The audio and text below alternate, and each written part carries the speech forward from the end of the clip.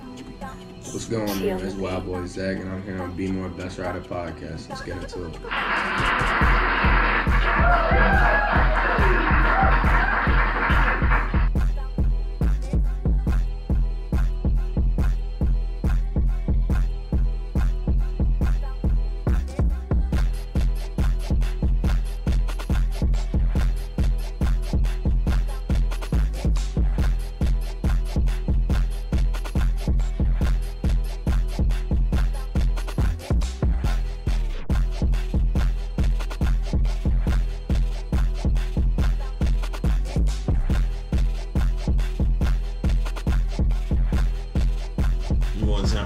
Take it to the beginning, man. When the first time you hopped on a bike, man, take us back.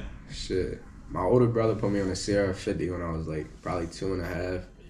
He ride around with me in the yard. Then kind of just started off that. Started riding by myself. Passed away a couple years later. Ever since then, I took off. It's just been my passion. Started off racing. Been doing that for probably since I was like 5. Been racing, doing that every weekend, and just making it work, having fun with it. And then recently, I got into riding street, being out with the pack and doing all that. And that took off. It's just a new thing for me, but I'm still trying to get into it. Alright, so you know what I mean? You new on riding to the street. How long you been riding on the street? Shit, probably like 2 years, 2.5 maybe. I started like end of 2020. Got a KX100, took off from there. I'm a driveway rider, but that came up real quick. Started riding with the pack, riding out, and being in lots every day. That really helped a lot. Explain the difference between it. Like, what's the different vibes of doing motocross than doing, riding on the street?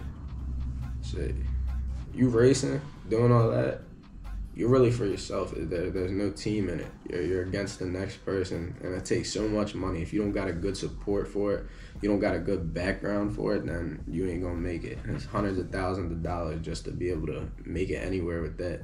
But you're out here in the street, everybody's like family.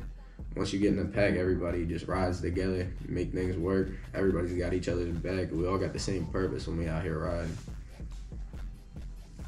Okay. But like when you ride motocross, it's like that's more. I say that's a more workout. I feel. Yeah. Now I will say that you do 4 laps out on the track as hard as you can. And you're sweating bullets. I brought my mans a couple times. I've had niggas pass out after going out there for 2-3 laps coming from the streets. It's a whole different world, but it's all conditioning. It's the same thing as being out here. You're not gonna be out here doing tricks and all that without being in shape. And shit, you gotta put your mind to it. Alright, give us your favorite bike, man. What's your favorite bike? Your go-to bike? Shit, either a 150 or a KX. Okay. I seen some of your film too, man. Like, alright, what's your go-to trick? What's your top trick? Shit, anything seat work, or if I'm on a 2-stroke, just drop back and let it go. Alright, just ride your swag on the bike now. What's your swag like? My swag bullshit right now. I don't ride like that no more, but back in the day when I used to ride every day, I give it a cool 7, something like that. I know I think niggas way nicer with the swag. I'm low-key stiff for real. Top 5 riders, man. Shit. Let's see. I know this might be hard. Damn. That's why I asked. That's why I say top 5, because I want it to be hard. Like, top 5. I didn't even think about this. Dead or alive? Top 5. Shit. Gino. Damn, I didn't even think about all that. It's hard to say, man. Chase Too Cool One Leg. He's a hawk. Bikelife Ollie. That's 3. My man's Day. He nice as shit. One spot left. One spot. Shit. I don't know. That's hard. There's so many niggas out there, and it's like I think of one, it makes me think of another. It's like it's hard to bring into a top 5. Can I throw a name out there? Huh? Can I throw a name out there? Yeah. Sean?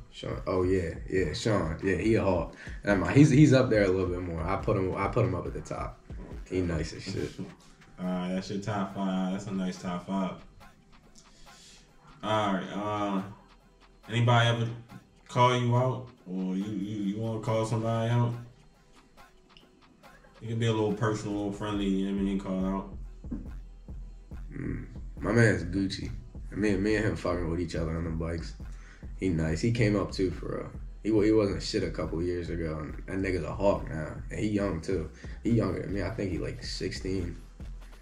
But so Gucci, man, what's up, man? Like, we gonna pull the cameras out. We gonna see something, man. We might have to do a little pay-per-view, man. Yeah, you already know it's all love. Yeah, it's definitely all love. All proceeds going to charity.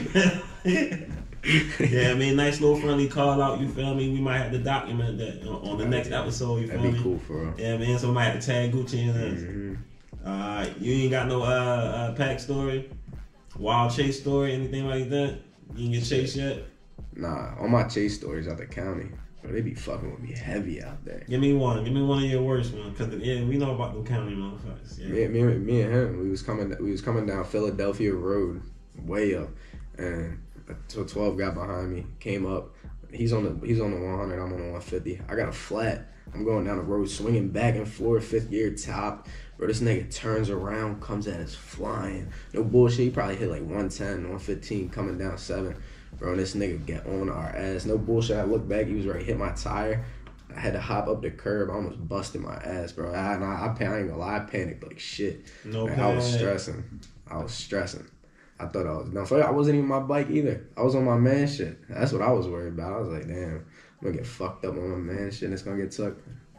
I ain't no good. But you got. Nah, Okay. we got away. As long as you get away, man. Yeah. That No as long as bullshit. the story end like that, you feel Oh me? yeah. I ain't been caught, so Alright. I'm grateful for that. Alright, what's that where the love of bikes come from? What's that feeling you get when you get on the bike?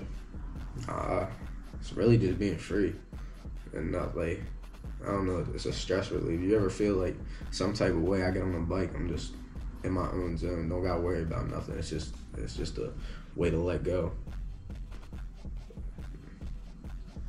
Alright. Probably be the last question, man. What you think the future of bike life is like?